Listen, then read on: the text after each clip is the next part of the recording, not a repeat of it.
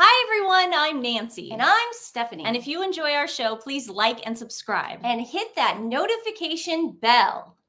We're also on Instagram at We're also on Okay, we get it. You got yourself a little bell. We're also on Instagram at TWiN, and you can also find us on Twitter X. Today, I have been looking forward to this reaction video. Tim Dillon, who is a comedian, he is, if those of you who don't know him, he is left-wing. I don't know who he is. He's gay. He's everything that Meghan Markle and Sussex Squad think should embrace her and love her. But like most Hollywood, he dislikes her. So we're just trying to show more that you cannot put people who dislike Meghan Markle in a certain box. And Tim Dillon is definitely one of them. Now, this is an old one of when the car chase happened. But what's great about this video is he's explaining how he was at a party, a Hollywood party, and nobody wanted to talk to them, and she was trying to network. Now, this is true. This is real. This is real. Okay. Tim Dillon does not lie. He lives by Craig's in West Hollywood. Okay. I've seen him walking up and down Melrose so many times. Okay. He is in the know, okay? Tim Dillon is in the know. He hangs out with celebrities. I'm believing you because I'm sure a lot of people out there are like me. I don't know who this He person wouldn't is. say this stuff if it wasn't true. Okay. Yeah, okay. So here is Tim Dillon right after the chase in NYC happened. And I have to show this, not only am I sharing this with you, I have to share this with Stephanie too, because the problem is I send this to her. And then the next day I go, did you see that Tim Dillon thing? Yeah. And then she goes, yeah. Yeah. And then I try talking to her about it and she has no idea what I'm talking about. But you guys are going to thank me. This is fun. Let's watch it together and have a laugh. The violence in the American cities, man, it's got to stop. Two friends of mine in New York City, they're trying to get home. Two people, very private people, love being under the radar. Prince Harry, Meghan Markle. They're being chased in a high-speed chase all throughout New York City. Now, many people have denied this happened, including the person driving the car, including the cab driver driving the car in the New York Post, had basically said, not really. But I get it, because these two, and again, I'm starting to like them now. For a while, they were annoying to me, but now sometimes when people are in the press constantly, they become annoying because they're trying to push a narrative that we know isn't true.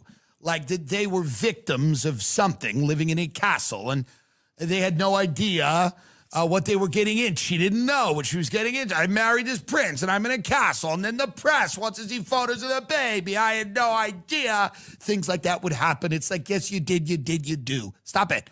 So we know she's a fraud. She's an actress. She's a cold-blooded serpent. So is he. They're serpentine. Now, and they're annoying. They were annoying, and we were sick of them. But we talked about them because they were fun.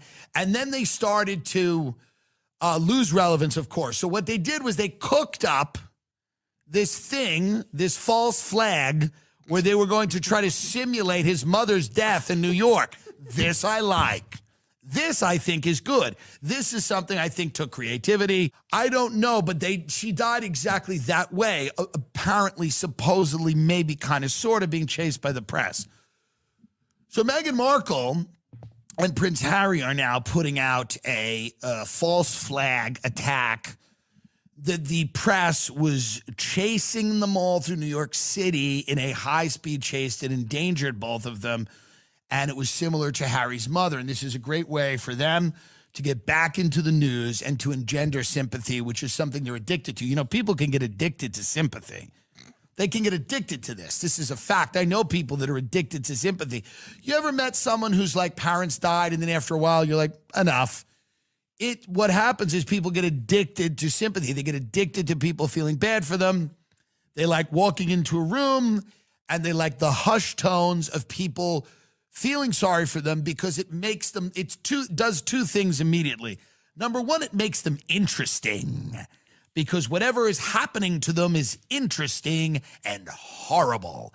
So it makes them a sympathetic figure, but it also makes them interesting. It gives their life something it didn't have before, a meaning, a purpose. I am the person that you were to feel bad for. I've gone through so much. You wouldn't understand. You could never walk a mile in my shoes. So people really like this feeling. And I would guess, and I'm no doctor, but I would guess that Meghan Markle and Harry, certainly Meghan, I don't know what he's even doing. He doesn't even know either, but Meghan has gotten addicted to this idea that this woman is a Hollywood actress who was on a show Suits, and her life became interesting by stepping into this role and then rejecting it immediately and claiming that she had no idea what it was. And so then but then they moved here and they released that documentary on Netflix and it went the other way. They thought, well, everyone's going to feel bad. It's like Britney Spears. We let her out and it went the other way. We're going back, clink, because we've now seen the results. Meghan and Harry thought they were going to come to America. They don't understand America. America has a tragically short memory, number one. So even if they did come over here as refugees, as migrants, we'd forget immediately, which we did.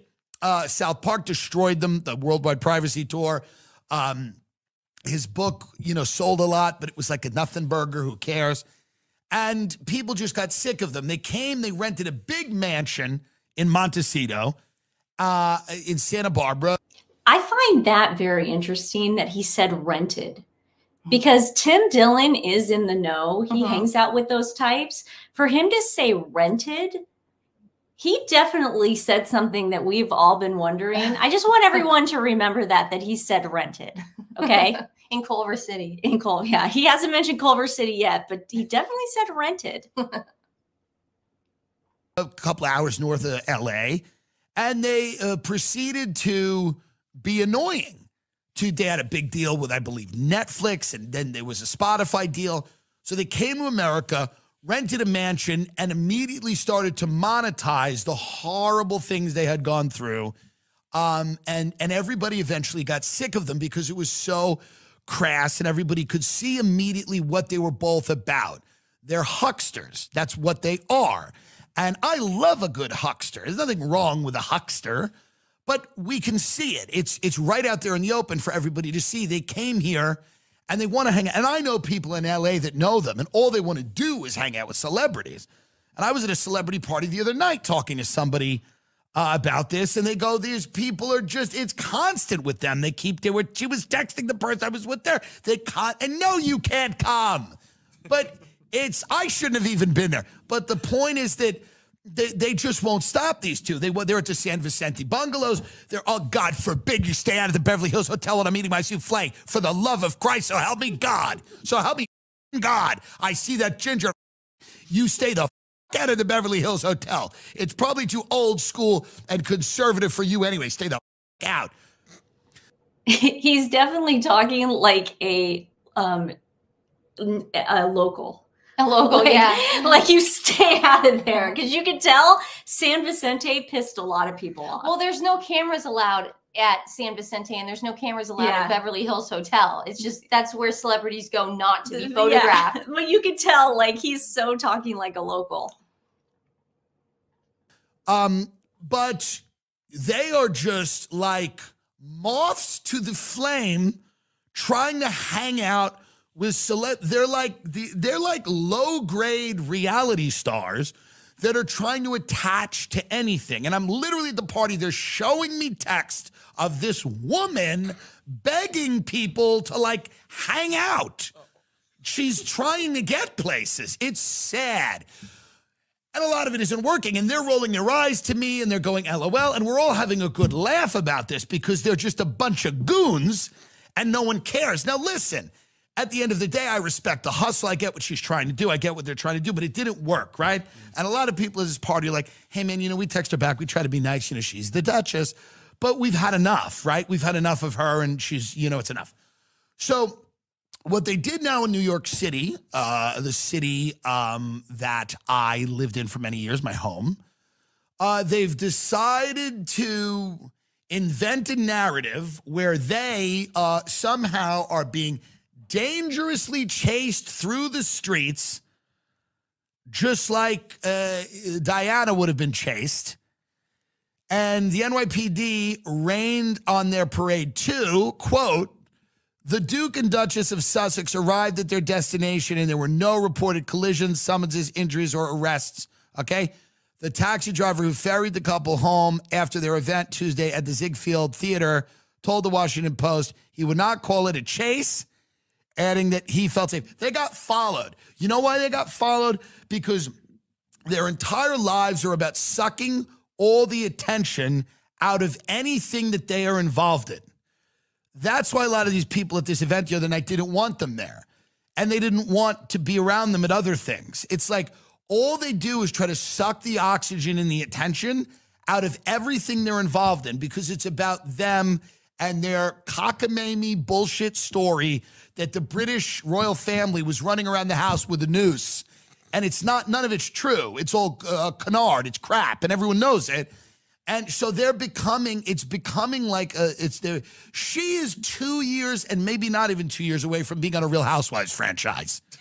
She may not want to hear that, but sister friend, and I'm not saying that because you're black-ish. I'm not saying that because you're black. I'm saying that because I use the word sister friend a lot because it gives me, it feels like a little weight and credibility and gravity to what I'm saying. I'm not racializing it. Please don't. But I'm saying, sister friend, that you are 2 years away from being on a Real Housewives franchise. That's the fact. You're tanking in a major way. You're going down. So they invented this thing where they were chased in a high-speed chase in New York. It's, because there's a scene out of Die Hard where him and her... The NYPD assisted the private security team protecting the Duke and the Duchess, a spokesperson said. There were numerous photographers that made their transport challenging. The Duke and the Duchess of Sussex arrived at their destination and there were no reported collisions, blah, blah, blah, blah, blah. You know, here's the deal. Listen to this, by the way. Harry, 38, and Meghan, 41, left the ballroom where the former Suits actress was honored by Gloria Steinem at the Woman of Vision Awards Gala with her mother, Doris Ragland, at around 9:50 p.m., flanked by both private security car and NYPD. It's going to come out they hired the paparazzi to do this, by the way, soon. That's the next thing. I don't know if that'll come out or not, but that's the next step, is that they hired the paparazzi to do this. But we wish them well. And he was totally right. Bingo. Bingo. Bullseye. Tim Dillon is in the know when it comes to Hollywood. He's lived it. He's in the thick of things. And just the fact that he said all that is, I'm sorry, but yeah, it's interesting too, because after the car chase, there were rumblings around Bravo land about how she's going to join the cast of Real Housewives of Beverly Hills. She will. Like there were Andy Cohen rumblings. So I'm just trying. It's like Tim Dillon totally nailed it. I have never heard of Tim Dillon before, so thank you for showing me that. I've known of him for a long time, but I'm more in the comedy scene in LA than you are. But yeah, that's true. But I definitely I know of him. I want to meet him one day. That would be so awesome. Oh my God, Tim Dillon. Yay. But we love you. No, You're he so totally great. gets it. That's for sure. And it's funny too, because a lot of shock jocks are doing that. Do you notice Yeah. that? They're all kind of exposing now the Harry and Meghan lies and sort of But this was a while ago. He was like one of the first ones to come out. No, I'm saying now. You know what I mean? Like after South Park happened, a lot of shock jocks now are just throwing a lot of their lies under the bus. You know? So it's fun to watch. No, but he called it right away, and it's like we all did. We all called it right away. But I just thought some of the things. It was interesting how he said they're renting a house in Montecito. Yeah. Was that a Freudian slip? I think so, because I've always been like, there's no way they put money down for that place. No. There's just no way. You have to pay taxes, insurance, HOA fees.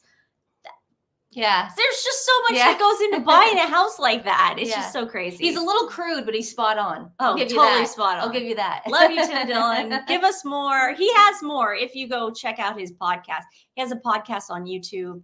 And check that out. He has other videos where he's ragged on Harry and Meghan. He's really he ragged on the when he first found out she was going to do a cartoon.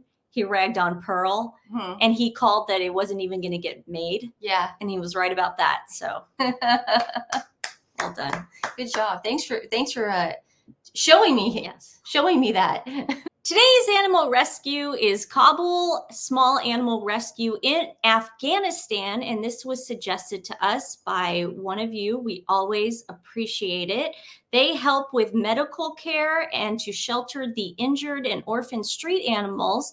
They also find loving homes for homeless pets by providing adoption services both in Afghanistan and abroad. Please go take a look at them. I will put their link in the description below.